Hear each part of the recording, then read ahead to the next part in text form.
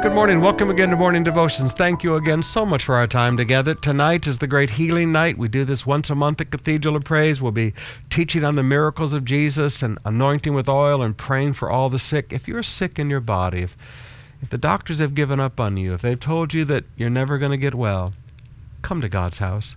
Come and seek Jesus. Jesus is your healer. We love to sing a song, He's a Healing Jesus. We'll see you tonight. Right now, I want us to come back to the book of 1 Corinthians chapter 8.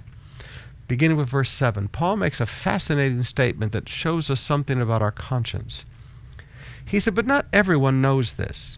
Ignorance. He said, not everybody knows that idols are nothing. The whole context here in verse 4, he says, we know that idols are nothing at all in this world. But he said, not everybody knows this.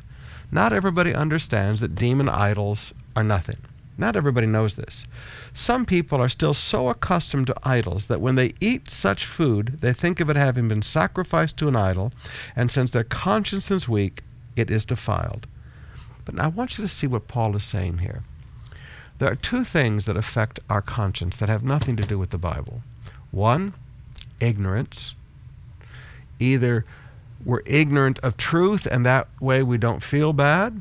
Like, for instance, you look at Spurgeon many years ago, one of the great preachers of history, and he used to smoke great big cigars. Now, no preacher would do that today because we understand it destroys the lungs. It kills a person, okay?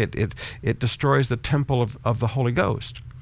But years ago, ignorance, he didn't understand this. So ignorance that something is destructive or ignorance of something that is not destructive. Paul said idols are nothing. But because they're ignorant, it affects their conscience. And also, he continues, and they're so accustomed to idols. What you are accustomed to affects your conscience. Knowledge and culture affect your conscience. Now, brothers and sisters, this is not right, but this is reality. Knowledge, ignorance, culture affect our conscience. Now, what I would challenge you to do is to get into the Word of God.